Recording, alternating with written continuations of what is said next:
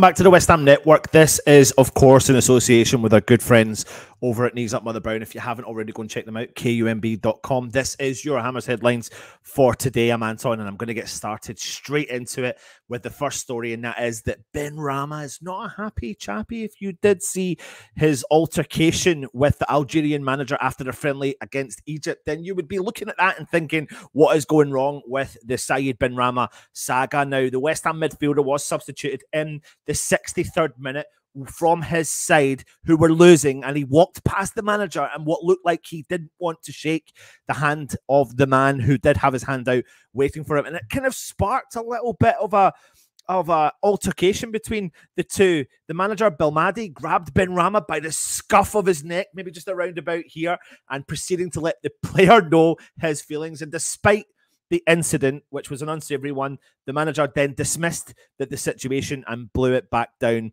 to earth, and said that after the match at the press conference that what happened with Benrahma are things that are always happen in locker room things.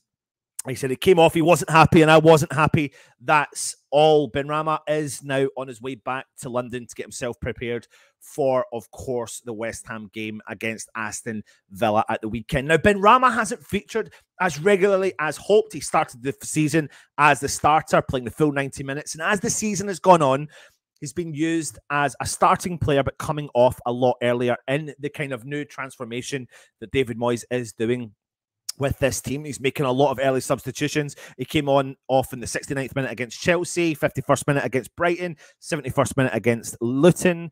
Came on against Man City for 22 minutes, only played 18 minutes against Sheffield United and 15 minutes against Newcastle.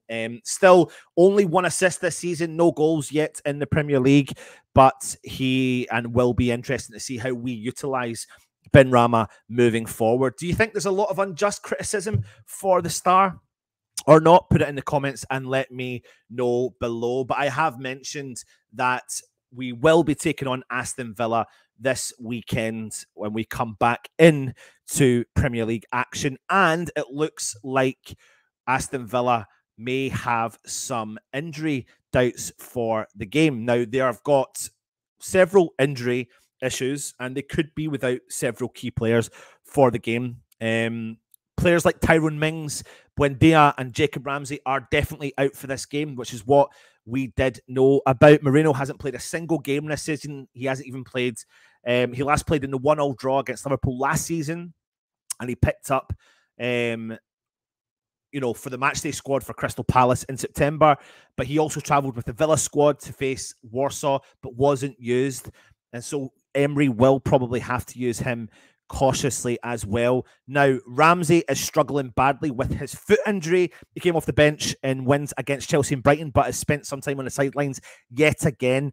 And they're saying and suggesting that he could come back into the mix in the mid of November when Villa travel to face Tottenham for that game. Buendia and Mings are long-term absentees, and it's unclear whether they can make or when they will make a return to the first team. Now, Emery has obviously transformed Aston Villa style of play. This will be a tough game, but West Ham will hopefully want to take some form of advantage going into this game. If that means that they're missing some of their best players, then so be it. But hopefully we can do something against Villa. That would be very good. So some early team news ahead of the game against Aston Villa at the weekend. But the last bit of news for you is a great story. Another potential international senior debut coming the way from Michael Forbes.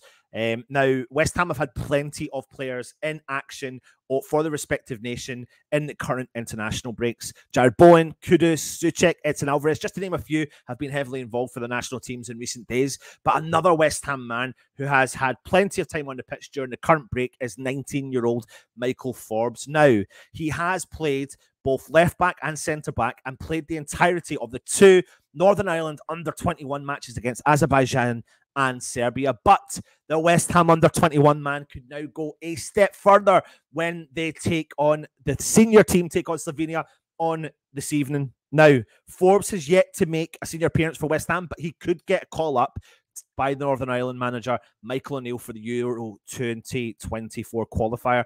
It comes as there is an injury in the Northern Ireland team to defender Daniel Ballard and a suspension of Paddy McMahon. He said, I think, and O'Neill said in his press conference, I think we have enough in the squad without calling anyone up. I think we might have to look to add someone from the under-21 squad if Daniel doesn't make it. Now, the boss will undoubtedly be keen for Ballard, who is a keen player to make it. But if he doesn't, the door, it will almost certainly be open for Forbes to make the step up to the senior team. And if he does make that step up, he'll join West Ham under-21 teammate Callum Marshall in O'Neill's senior squad, with the striker coming off the bench in the recent win against San Marino. Very, very good to see the young players making a step up, especially the international scene, and showing that the system at West Ham seems to be working when we're producing the best talent we possibly can. But there you go. There's your short, sharp, sweet, straight to the point Hammers headlines for today, covering 3 of the best stories we can find for you. Make sure you do go and check out my West Ham Daily earlier on, giving you another transfer update, because there's loads coming your way. And keep your eye on the channel over the coming weeks, because we've got some more exciting guests coming your way. If you haven't already, go and check out part 1 and part 2 of the Joe Cole interview that myself and Russ did take part in. So thank you very much for joining us. Take it easy. And of course, come on, you Irons.